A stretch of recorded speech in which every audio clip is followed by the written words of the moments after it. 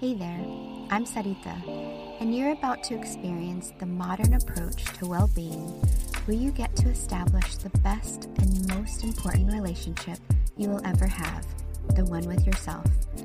I'm on a mission to help you declutter energy and reclaim your power so you can be a magnet to what you desire.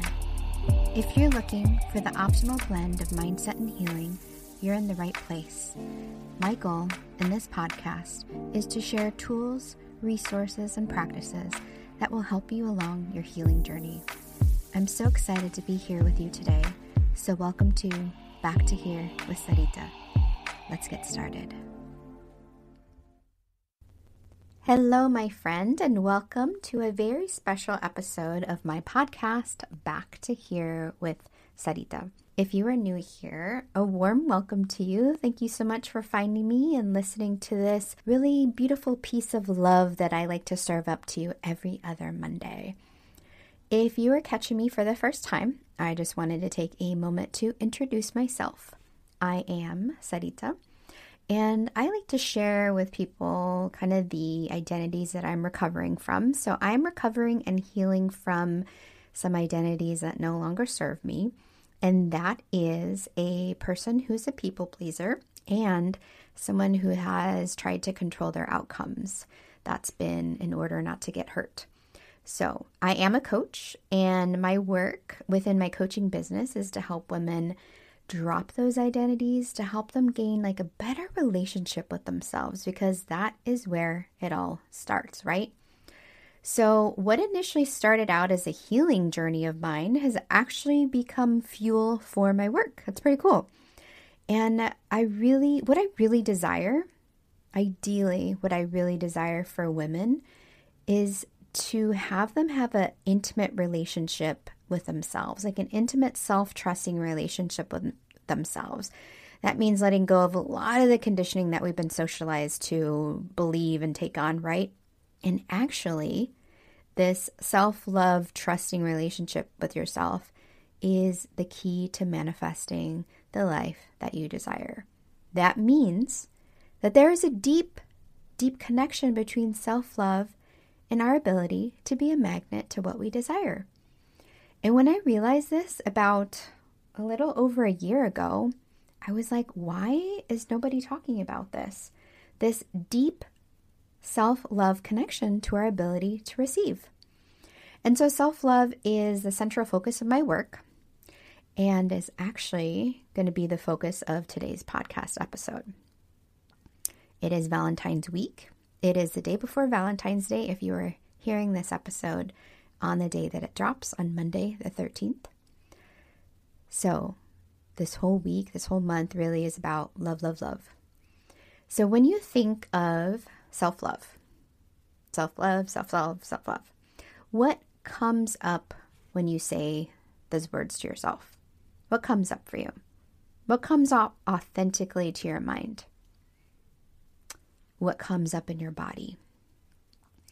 And I will share in a moment what I believe self-love is, but I wanted to take a moment to really acknowledge that self-love is a really, really overused word, especially in mainstream marketing. If you haven't noticed already, our beauty and wellness industry is probably the value of like around $25 billion or more. That's a huge amount of money. That means not only are there people investing in making themselves feel more beautiful, but also seeking ways to love themselves more by using products to make themselves, quote unquote, feel better about themselves. There are, if you think about that, 25 billion, right? That means there are millions of dollars spent per year by marketing companies that want you to love yourself more with kind of their own intention in mind, right? So what has happened? This has birthed the notion that self-love is kind of this superficial thing, right? That we can utilize something outside of ourselves to make ourselves feel better and love ourselves more. And this has created this like phenomenon and like things you see on TikTok, on social media, at least self-love hashtags. Self-love is the first love. Self-love matters, right? Those are beautiful in some ways and can be really helpful for people to feel a little bit more worth, quote unquote, more worth, using beauty products and wellness products that they probably didn't use before, right? Me included, totally. Like, I recognize now that my health and wellness and my vitality are really important to me. So using products, services, or tools that I probably wouldn't have used before have really helped me. What this is not, what basically has happened as a result of this is that this self-love movement has manifested a society of people that believe that, that self-love is something just on the surface. So they're barely scratching the surface of what self really is. They really don't know what the real meaning of self-love is. And quite frankly, I believe that it's manifested a lot of people that just really don't know themselves that well and are really disconnected from themselves. If you had a hard time answering the question of what does self-love mean to you, that's okay, because you've been throwing around a lot of ideas of what self-love is, and it's okay because there's a lot of noise about that subject. Something to think about. Your view, opinion, and story about self-love will constantly be changing the more time you spend on getting to know yourself.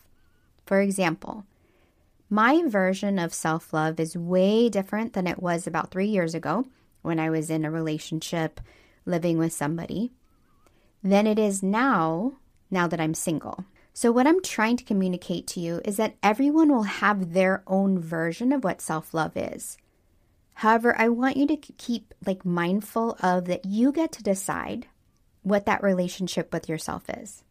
Not a marketing company, a beauty product, a wellness product, that person on TikTok, or even your best friend.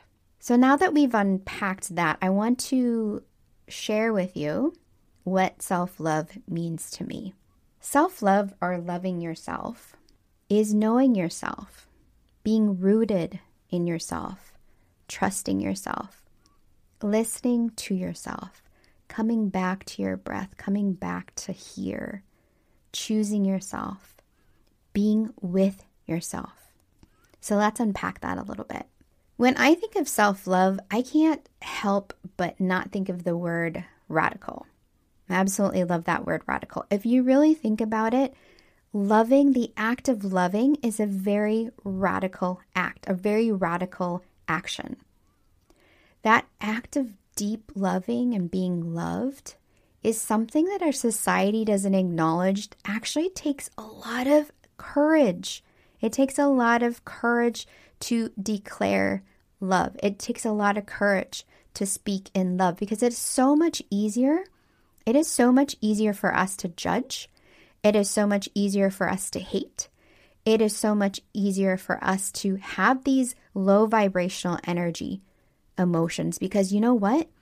It takes more effort on our part to be loving, to be kind, to be all these higher vibrational states. It takes effort. So a lot of people don't acknowledge that love takes a lot of courage. And if you think of any romantic comedy, just think of any romantic comedy that you like.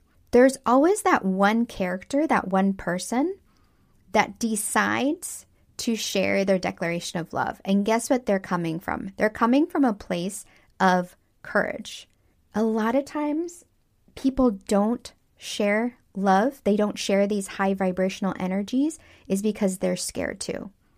Love a lot of times is associated with rejection.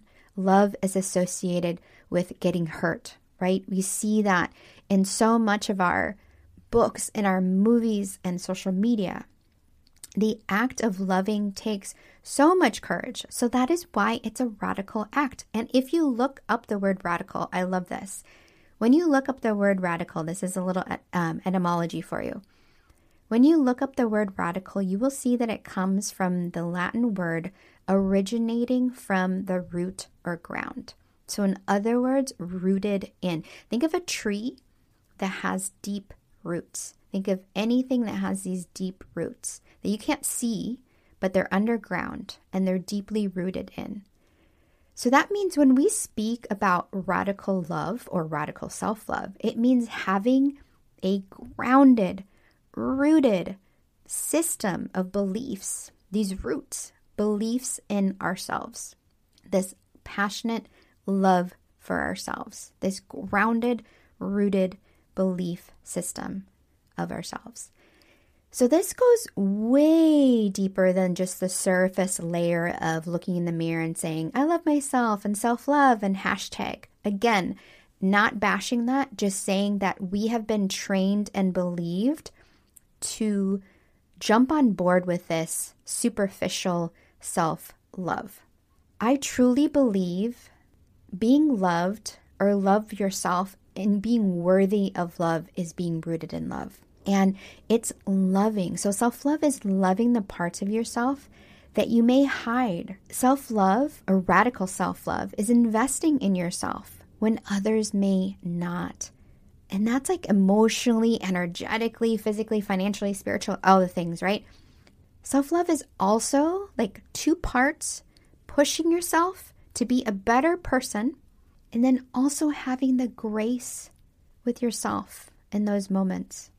Self-love is cultivating a strong relationship with yourself, a very strong, deep relationship with yourself. The way you speak to yourself, the way that you communicate with yourself is so important.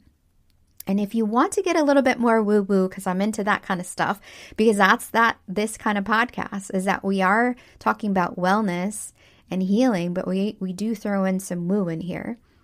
If you want to talk about the self in the non-physical form, the self that you don't see in the mirror, the self that you cannot see with the naked eye, having that relationship with yourself, the self that is at your most inner core, the self that speaks to you, and that voice that a lot of times we can't hear because we are so conditioned to be listening to outside voices, outside noise, the self that speaks to you intuitively, that self that is connected to the higher cosmos.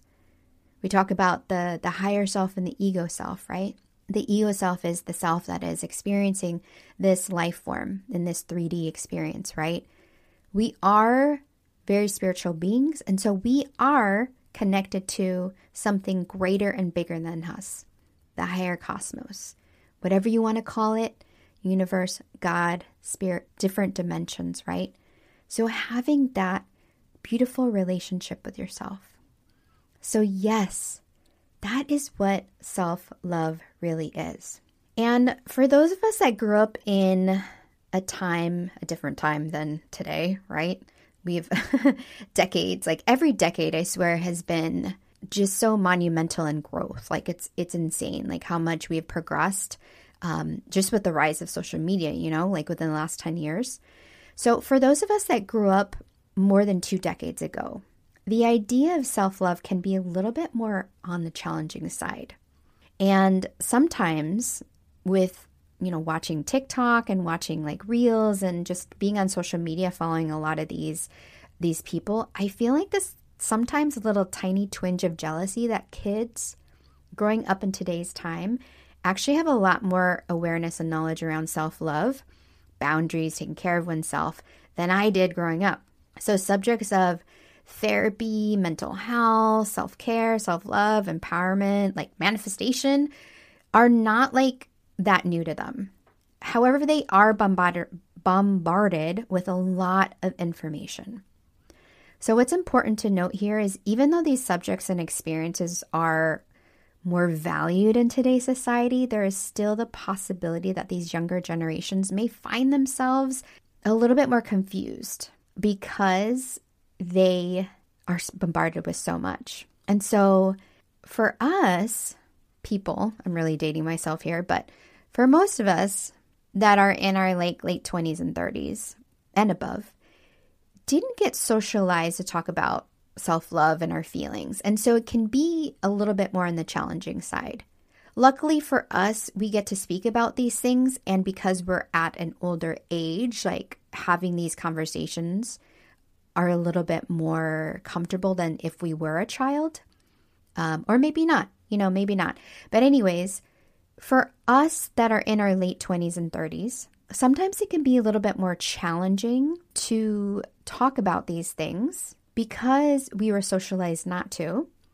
And so for those of us, sometimes when we are so accustomed to not having our needs met, the flip side of that, prioritizing ourselves, can feel pretty darn selfish and awkward. But regardless, I am so grateful that we are having these conversations now. And in this day and age that they're like no longer a taboo subject. And I truly believe that self-love or love should be a very expansive, not constrictive experience. And if you listen to my episode that I dropped back on, I think it was like January 16th, you will know that my word for the year is expansion. So as I shared in that episode, I am all on board with that word, expansion. So before I end this episode, I wanted to share with you a few ways in which you can start creating a little bit more self-love in your day-to-day.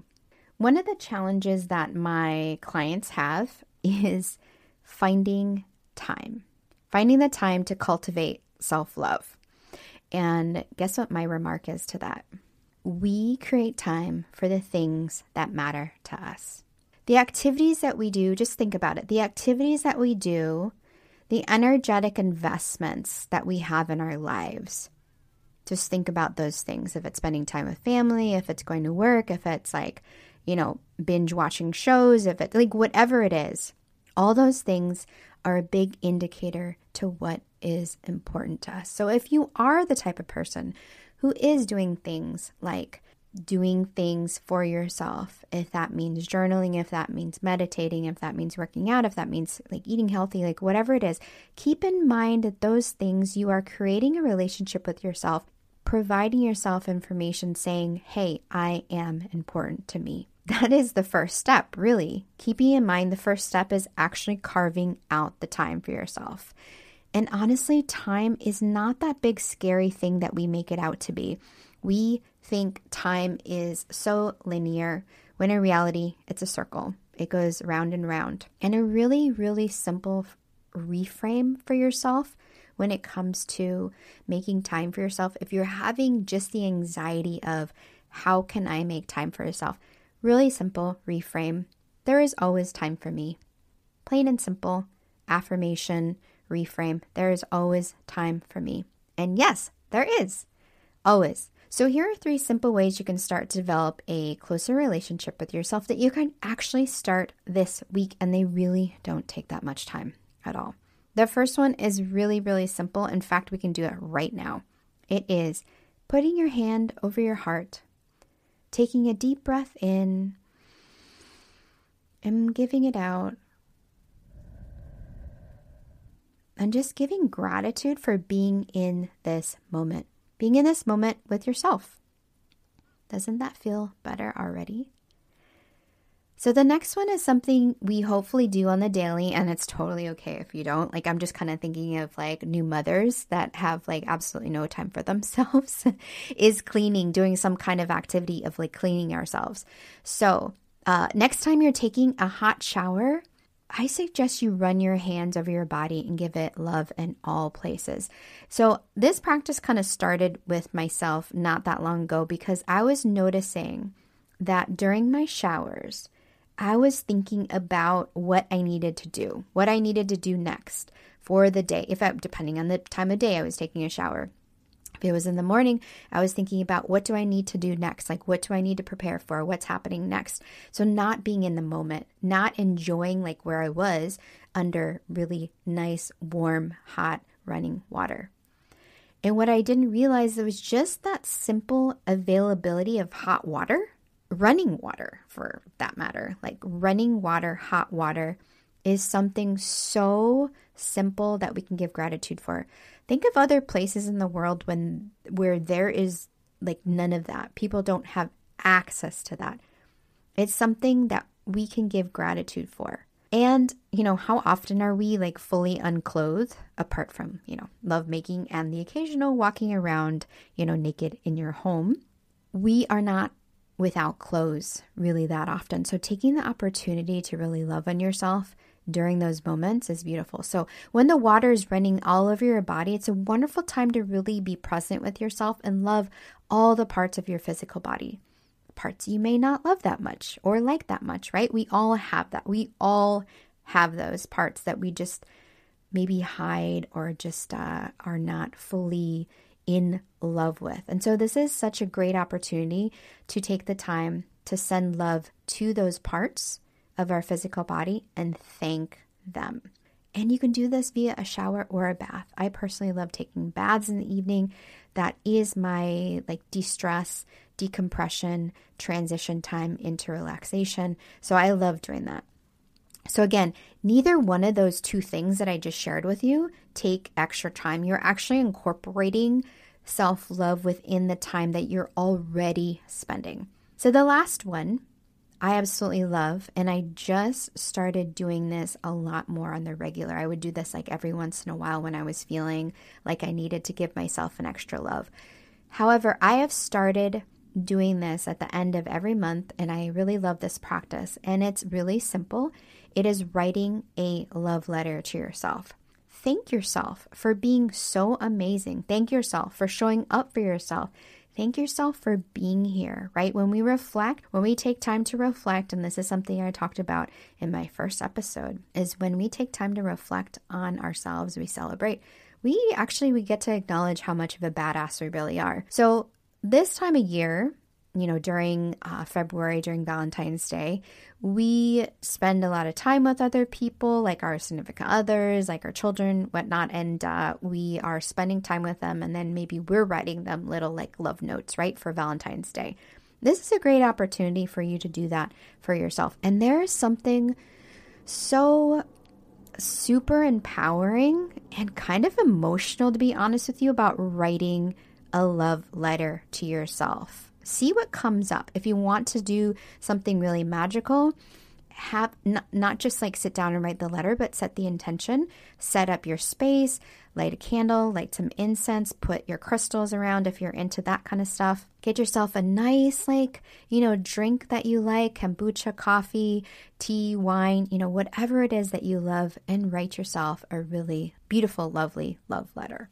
So here are those 3 things again. Very simple. Number 1, hands over heart, deep breathing, acknowledge yourself, love yourself. Number 2, loving your body during a shower or a bath. Number 3, writing a love letter to yourself, however that looks like. So we covered quite a bit in this episode, and I would absolutely love to hear your insights and thoughts about self-love. Again, this episode is dropping a day before Valentine's Day, so that is the reason I'm really talking up the self-love. So please make sure to take a screenshot of this episode and tag me at Sarita Wellness with your thoughts. If you want to be a little bit more private, totally okay. You can send me a DM or send an email to info@saritawellness.com. I love emails and I love DMs from people. And a little extra bonus, when you do tag me in your stories or tag me wherever or leave me a review, I will send you 23 self-love audio affirmations with a very special note just for me. And those are absolutely amazing. The 23 self-love audio affirmations is, I believe, less than 3 minutes. They're beautiful affirmations that'll allow you just to develop a nicer, beautiful, grounded, radical, relationship with yourself. And it's as simple as putting in your earbuds and listening to them every single day. Okay, love, I'm so happy you joined me today, and I really hope that you enjoyed this topic around self-love. And make sure, above anything else, to celebrate yourself this week. Celebrate yourself this week by getting rooted in that self-love, however that looks like for you. Remember, you get to define, you get to create, because you have that relationship with yourself. Nobody else gets to tell you what that looks like. I've given you recommendations. I've given you things that help me. These may not help you. These may be things that you can embellish on, but I hope they're helpful. I'm so excited for my next episode coming up in a few weeks on the next, not next Monday, but the following Monday, where I will have a special guest sharing their self-love journey. I'm really stoked for that one because that'll be the first episode that I have a guest on. I'm really, really excited to share that with you. Okay, love, it was amazing having you here today. Thank you so much for joining me on this really special episode around self-love, and we will see you next time. In the meantime, keep being the amazing you that you are. See you soon. Hey, love, thank you so much for tuning in to today's episode. If you adored what you heard, it would mean the world to me if you took a moment to leave a review on the platform you are listening to this episode on. By doing this, you are helping my mission to impact other women with their healing journeys. If you aren't already following me on social media, make sure to connect with me at Sarita Wellness to get your weekly dose of inspiration. I can't wait to be with you in the next episode, but in the meantime, keep being the amazing you that you are.